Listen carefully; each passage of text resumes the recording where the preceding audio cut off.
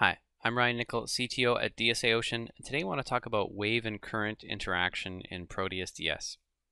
So we had a user question on the topic of wave and current interaction and what's happening and why does it happen and what are the implications on floating systems in these kinds of scenarios.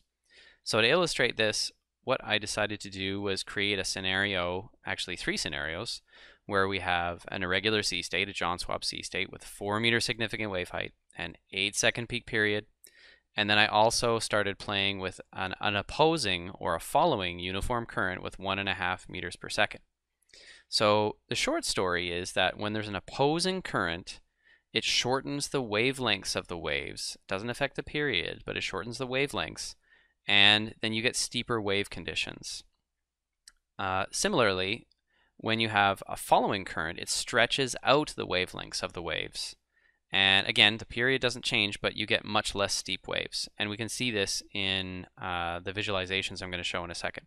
However, one thing to be aware of is when you have an opposing current, it can shorten the wavelength so much that both the waves will exceed their breaking limit, that physically won't be possible for them to get so steep. And in some cases, the shortened wavelengths just numerically can't be resolved as well, and that means that they're physically not possible in reality either. And in fact, that's what this warning is here that says 7 of the wave components. These are going to be shorter shorter period waves that are more strongly affected by the opposing current. And if you play with something like this, as you increase the current, you'll see more and more of the waves are not able to be resolved. So if we play back, I've got the same camera view in these 3 scenarios. So we're looking at the same perspective and otherwise the same sea state. This is the opposing current scenario, and this is a scenario with no current at all, and this is with a following current.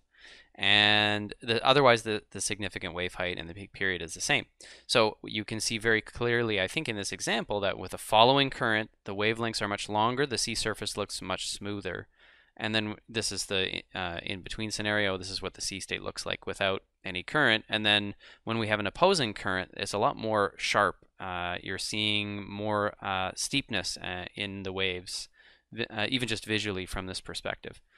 Now, what are the implications of this? Well, when you have steeper waves, usually it means there's an opportunity for more accelerations for things racing up and going down the face of the waves, going down the back of the waves. You can get more accelerations, more dynamic loads and motions. I mean, it depends on the floating system, of course, but it's something to be aware of.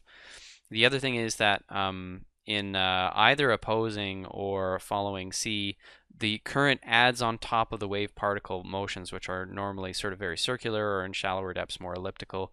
That can cause some interesting effects on anything that's relying on viscous effects, like in hull appendages or moorings or things like that. So it makes for a very interesting scenario and well worth looking at. Just be careful when you're looking at extreme currents, as it can cause some issues with the sea states. But it's certainly something to consider in coastal environments.